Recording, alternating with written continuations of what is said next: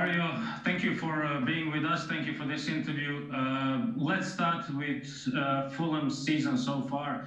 Fulham is struggling again, season full of games like the last one against Wolverhampton, where you had the point until the very end and then you lost it. But then on the other hand, you had some excellent games like that one against Liverpool. Ups and downs. How would you describe the season so far?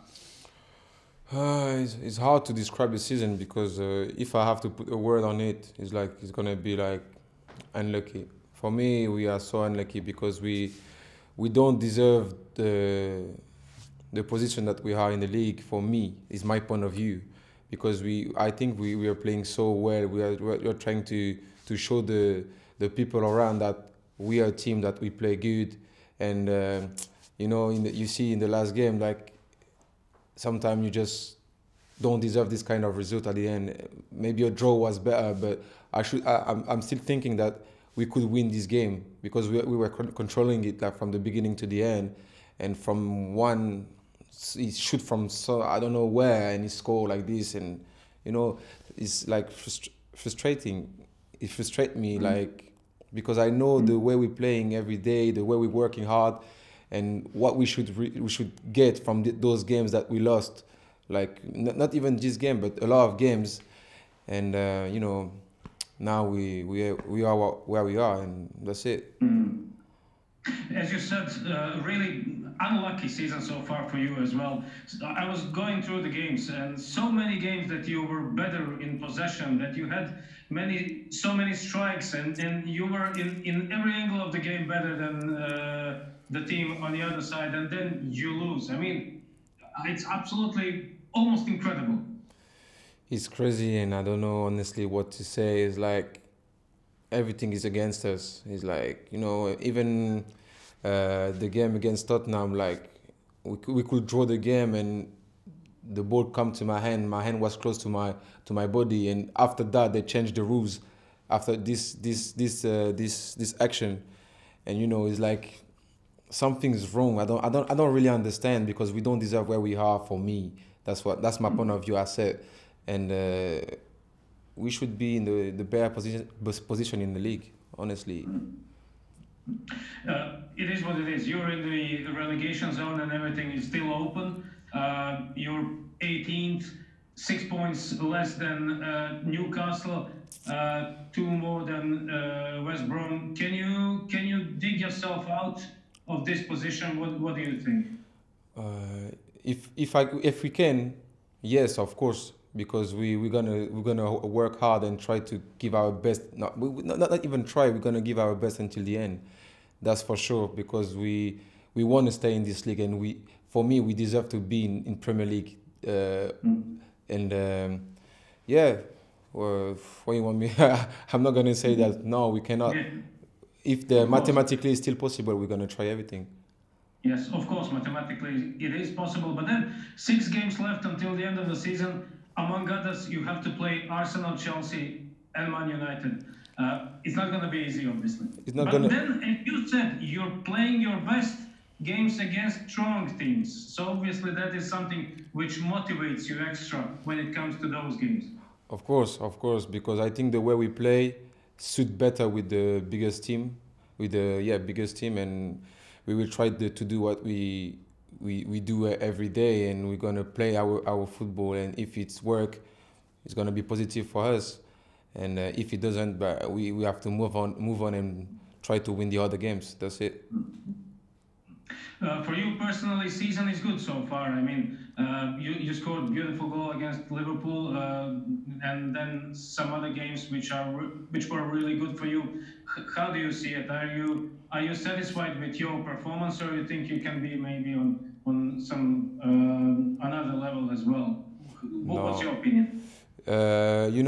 When I came at the beginning, I was really struggling with my fitness, and I had a lot of injuries in my hamstrings and these kind of things. And sometimes you want to come quicker than you should, and you just go up and down, and I didn't show myself really well.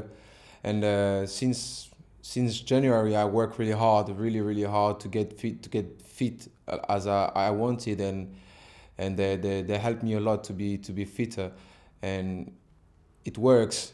And now I have I'm feeling really well on my body, on my fitness, and I can show myself better than before, and that's it. And I think I can be better than where I am right now, because I'm still learning. I'm still learning and trying to find my best shape and my best football.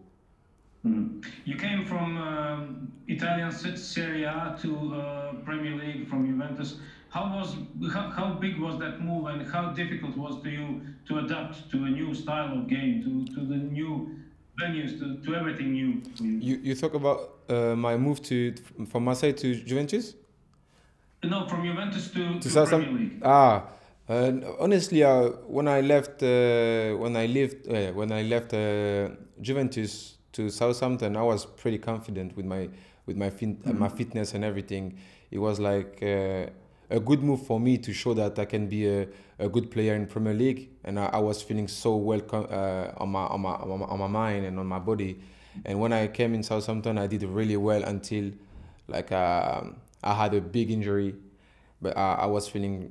I feel that my style of play is suit really well with Premier League normally. Okay, let me ask you something about your national team games as well. You're playing for Gabon, as we know it, and how important is for you your African heritage and everything that you're doing with your national team? It's really important because my Gabon is everything for me. It's everything for me. I born there, and I used to go every year there, and it's my country. It's my country, and I want to give back what they give it to me, and they really love me there, and I want to show them that I will give everything for Gabon to make them like a really good national team, but. Of course, it's not gonna come from just me, and we got a lot of good players now playing in the best league like Aubameyang, and we have to show that we are with them, and we're gonna do our best to try to play if we can one day the World Cup, and that's our big dream. Through the history, through the years, we've seen so many good players from African countries, and as you mentioned, Aubameyang, who's your national team colleague as well. Do you think that some African nation, like perhaps Gabon, can make a big impact in such a big venues, as you mentioned as well, World Cups and African Nation Cup as well? Honestly, yes, because I've seen now some teams, they're not playing anymore like African team. They're playing like European big team. Like I don't know if you see Morocco play, if you see maybe Algeria play on this kind of, but they're playing so well. And I think if they feature against one team in Europe and they're gonna struggle.